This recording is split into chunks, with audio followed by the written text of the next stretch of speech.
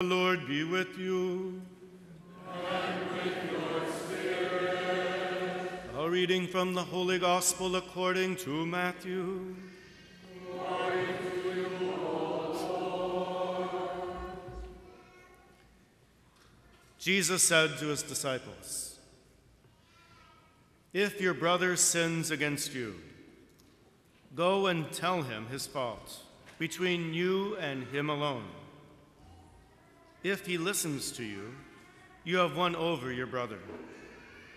If he does not listen, take one or two others along with you, so that every fact may be established on the testimony of 2 or 3 witnesses. If he refuses to listen, tell the church. If he refuses to listen even to the church, then treat him as you would a Gentile or tax collector. Amen, I say to you, whatever you bind on earth shall be bound in heaven, and whatever you loose on earth shall be loosed in heaven. Again, amen, I say to you, if 2 of you agree on earth about anything for which they are to pray, it shall be granted to them by my heavenly Father. For where 2 or 3 are gathered together in my name, there am I in the midst of them." The Gospel of the Lord. Praise to you, Lord Jesus Christ.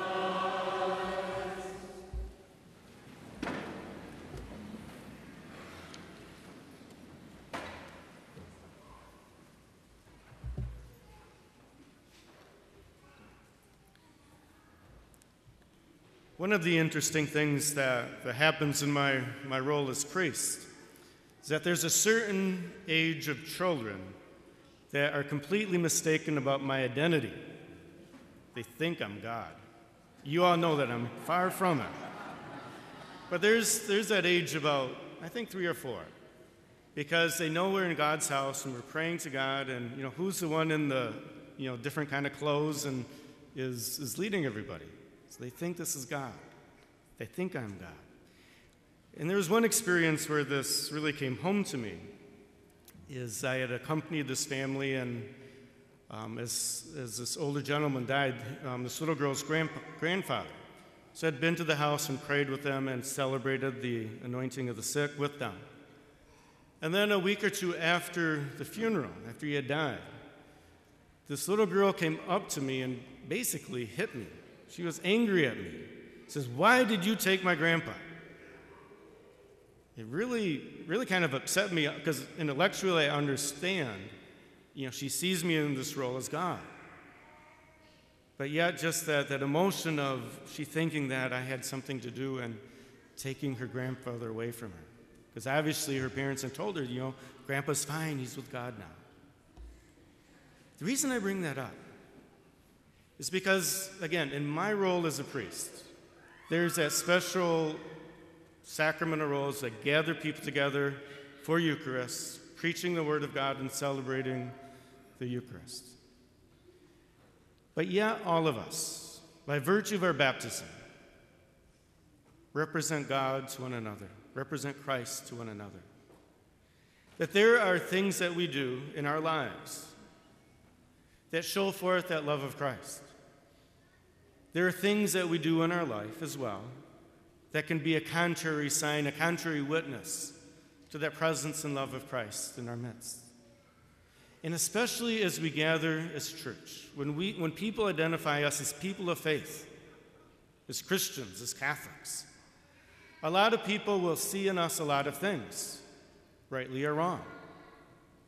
As people of faith, maybe other people that are searching for faith or are struggling with their faith or for some reason are against anybody of faith, they will have a certain opinion of us and rightly or wrongly judge us.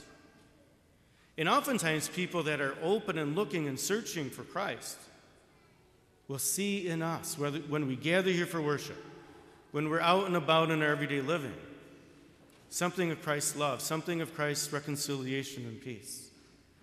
We show forth that image of Christ. Jesus is so insistent today in the relationships that we have as church, the relationships that we have with one another. He wasn't talking about just in general that it should be nice, we should get along after all. What Jesus is insisting is how do we put love into practice? And he gives us these examples. When there's conflicts among you, what must you do? And we have all heard this before. Yes, first and foremost, we must go one-on-one and deal with our brother or sister. We don't announce it to the whole world. And then if things don't get resolved, then are there other people we can bring into this? How can the church help us? And finally, if that doesn't work, then treat them as a Gentile tax collector. In other words, how did Jesus treat them? Did he shun them? No. He continued to invite them in. So what I'd like to reflect with us this morning is not only the what of what Jesus is saying, but the why. Why did Jesus insist on this so much? Why didn't Jesus just say, okay, I understand, you're human, you're on the road to holiness. I know you're striving for perfection. We all know that you're not there yet. But why did Jesus say this is so important that we can't ignore it? We can't put it on the back burner. The reason is because of our identity. That as church, we're the visible body of Christ.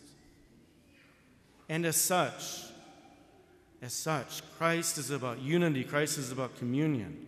He's about bringing us all into one. And so when there's things that divide us, and in fact, when we perpetuate divisions, when we hold on to hates, when we push other people away, we are not showing forth that body of Christ. We are not showing forth that image of who we are and called to be. We are showing forth another image. And how in the world will people come to know Christ? When we are showing forth some other image of who he is and what he calls us to be. That's why this is so important. That's why we can't ignore it. That's why we just can't go along with the flow. Because we know how cruel our world can be. It seems to be acceptable when we disagree with another person. We don't need to have any respect in showing that disagreement.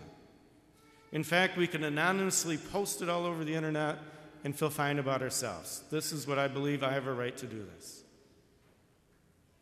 That flies in the face of what Jesus is telling us, and it flies in the face of who we are.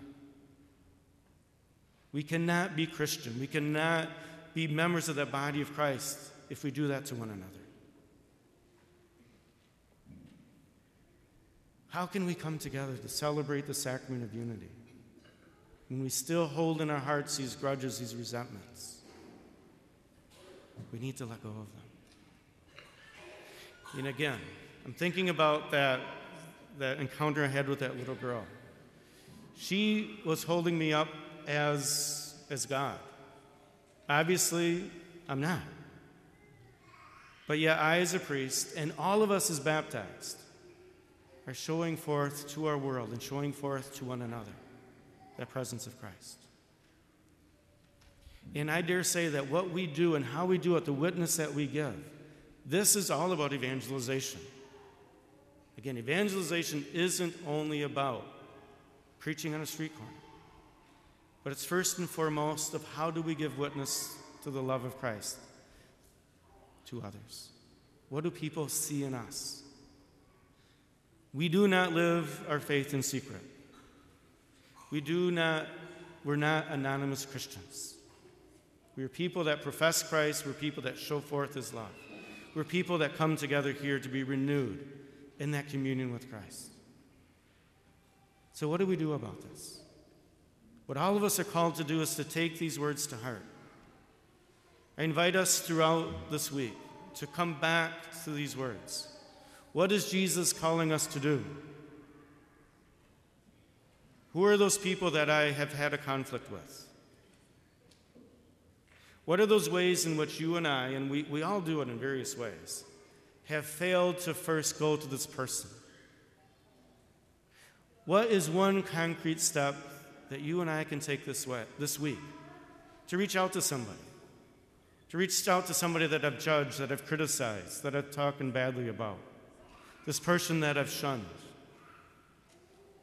How can I go and speak to that person? How can I go and welcome that person back in to that realm of love, as St. Paul tells us? The more that we can do that, the more that we can understand the great gift that we have before us in this Eucharist, the more our world will come to understand and to know that great love and that peace of Christ for all his sons and daughters.